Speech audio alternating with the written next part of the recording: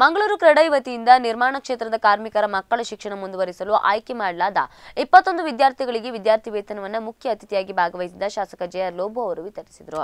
ಪ್ರಸಕ್ತ real estate ಹಾಗೂ ನಿರ್ಮಾಣ ಉದ್ಯಮ ಕ್ಷೇತ್ರ ಆರ್ಥಿಕ ಸಂಕಷ್ಟವನ್ನು ಎದುರಿಸುತ್ತಾ ಇದ್ರು.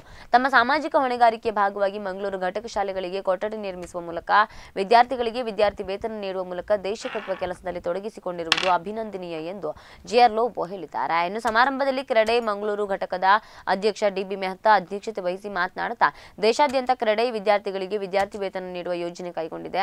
ಪ್ರಧಾನಮಂತ್ರಿಯ ಕೌಶಲ್ಯ ಅಭಿವೃದ್ಧಿ ಕೇಂದ್ರವನ್ನು ನಗರದಲ್ಲಿ ಆರಂಭಿಸುವ ಗುರಿ ಇದೆ. ಸಿಎಸ್ಆರ್ ನಿಧಿಯನ್ನು ಬಳಸಿಕೊಂಡು ಸರ್ಕಾರಿ ಶಾಲೆಗಳಿಗೆ ಕೊಠಡಿ ನಿರ್ಮಾಣ ಮಾಡಲಾಗ್ತಾ ಇದೆ. ಪಂಜಿನಮುಗುರು ಹಾಗೂ ಬಿಕರ್ನಕಟ್ಟೆ 2 ರಸ್ತೆಗಳಿಗೆ ಸರ್ಕಾರಿ ಶಾಲೆಗಳಿಗೆ ಸ್ಮಾರ್ಟ್ ಕ್ಲಾಸ್ ರೂಮ್ ಆರಂಭಿಸುವ ಗುರಿ ಹೊಂದಲಾಗಿದೆ ಎಂದು ಮೆಹ್ತಾ ತಿಳಿಸಿದರು. ಈ ಸಂದರ್ಭ ಮನಪಾ ಮೇಯರ್ ಕವಿತಾ ಸನಿಲ್ ಶುಭ ಹಾರೈಸಿದರೆ ಕ್ರೆಡೈ ರಾಜ್ಯ ಘಟಕದ ಉಪಾಧ್ಯಕ್ಷ ಪುಷ್ಪರಾಜ್ ಜೈನ್, ಮಂಗಳೂರು ಘಟಕದ ಉಪಾಧ್ಯಕ್ಷ ಸಿರಾಜ್ ಅಹಮದ್, ಕಾರ್ಯದರ್ಶಿ ನವೀನ್ ಕಾರ್ಡೋಜ್, ಕ್ರೆಡೈ ಮಂಗಳೂರು ಘಟಕದ ವ್ಯವಸ್ಥಾಪಕ ರಾಜಶೇಖರ್ ಸೇರಿದಂತೆ ಮೊದಲಾದವರು ಉಪಸ್ಥಿತರಿದ್ದರು.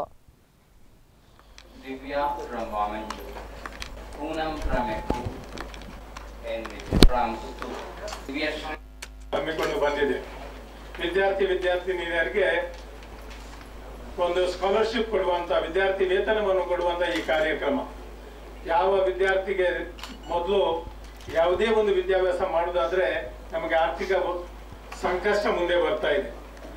ನಮ್ಮಲ್ಲಿ ಹಲವಾರು ಕನಸುಗಳು ಇರ್ತವೆ. ಆ ಕನಸುಗಳನ್ನು ನನಸು ಮಾಡಬೇಕಾದ್ರೆ ನಮಗೆ ಆರ್ಥಿಕ ಮುಗ್ಗಟ್ಟು ದೊಡ್ಡ ಸಮಸ್ಯೆ. ಇವತ್ತಿಗೆ ಕ್ರೆಡೈ ಸಂಸ್ಥೆ ಈ ಒಂದು ವಿದ್ಯಾರ್ಥಿ ವೇತನವನ್ನು ಕೊಡುವ ಮುಖಾಂತರ ಒಂದು ತಮ್ಮದು ಆರ್ಥಿಕ ಮುಗ್ಗಟ್ಟು ಏನಾದ್ರೂ ಇದ್ರೆ ಅದನ್ನು ಪರಿಹಾರ ಮಾಡಲಿಕ್ಕೆ ಅವ್ರದ್ದು ಒಂದು ಚಿಕ್ಕ ಅಂಶದ ಒಂದು ಕೊಡುಗೆ. ಇದರ ಜೊತೆಯಲ್ಲಿ ಅದು ಮಾತ್ರವಲ್ಲ, ಇದೊಂದು ತಮಗೆ ವಿದ್ಯಾಭ್ಯಾಸವನ್ನು ಮುಂದೆ ಕೊಂಡು ಹೋಗ್ಲಿಕ್ಕೆ ಕೊಡುವಂತ ಒಂದು ಮೋಟಿವೇಶನ್, ಒಂದು ನಿಮ್ಗೆ ಬೆಂಬಲ. ಇದು ಈ ಮೋಟಿವೇಶನ್ ಇಂದ ತಾವು ಈ ಒಂದು ಸ್ಕಾಲರ್ಶಿಪ್ ಕೊಡ್ತಾರೆ. ಅವರೆಲ್ಲ ತುಂಬಿ ತುಳುಕಿದ ಹಣದಿಂದ ಕೊಡ್ಲಿಕ್ಕೆ ಸಾಧ್ಯ ಇಲ್ಲ. ಇವತ್ತಿಗೆ ತಮಗೆ ಪರಿಸ್ಥಿತಿ ಗೊತ್ತಿದೆ. ಇವತ್ತು ಈವನ್ ಕನ್ಸ್ಟ್ರಕ್ಷನ್ ಈ ಇಂಡಸ್ಟ್ರಿ ಕೂಡ ಸಮಸ್ಯೆಯಲ್ಲಿದೆ.